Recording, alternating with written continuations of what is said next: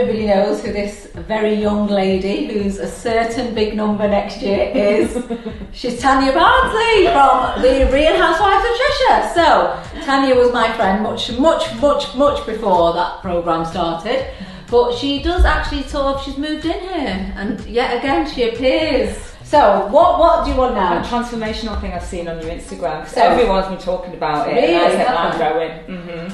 So, what Tanya's talking about is the transformation facelift. This is where we combine multiple different modalities to try to kind of give a really bespoke programme of care. What we need to first address is what are Tanya's concerns. So, Tanya, tell us what you're worried about your face. I just need that go. So, are the rumours true? Well, that I'm old. That you're nearly 99. 50. It's true, isn't it? I knew it! Show me exactly on your face what you don't like.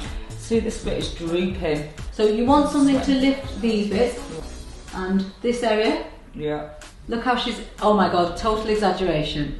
So she's the opposite of most people, where they try to make themselves look amazing so they don't need anything. She tries to make herself look really bad, so that I say, Tanya, you need everything. Really, you want the texture to be better? The texture and this lifting. Okay. So Tanya's got multiple concerns. She's got some thread veins, pigmentation. She's concerned about the laxity of the jawline, but as well as that, she's concerned about the brows feeling a little bit heavy. So what we're going to do is we're going to administer multiple different treatments to try and alleviate some of her concerns. What we're going to do is that we're going to do a skin tightening treatment, okay? I'm going to do the New Era Skin Facial System. As well as that, I'm going to do something called Ultracell.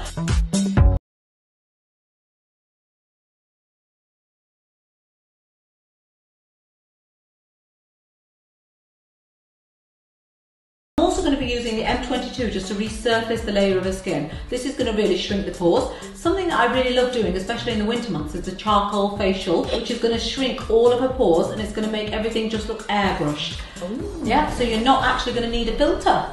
Amazing! All concerns are things that we're going to look after as part of her transformation face lift. Let's do it.